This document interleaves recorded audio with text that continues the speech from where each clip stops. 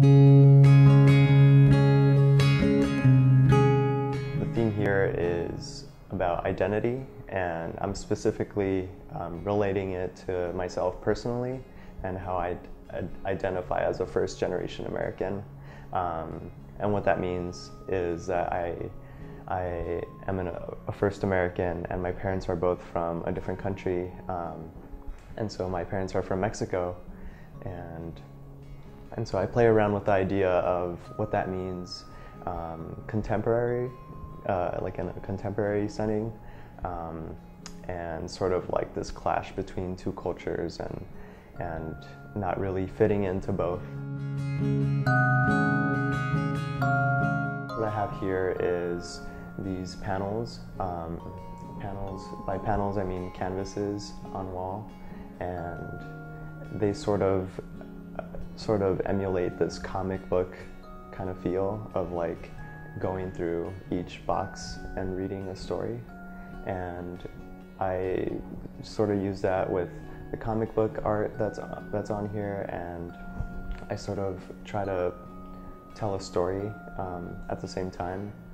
And what I do is I have this big body text that's in the middle of each of these to sort of like initiate the story, and then I have I guess layers of different iconic imagery that's iconic to Americans or iconic to Mexicans.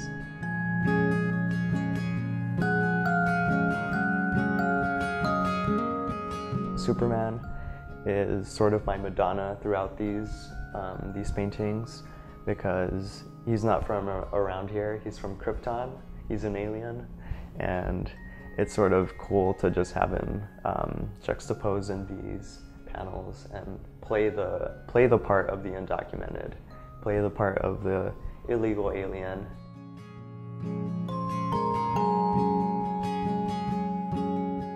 With this one, this is the American. So the big text is sort of a play of like, you know, are you an American? Because over here we have American on the opposite side.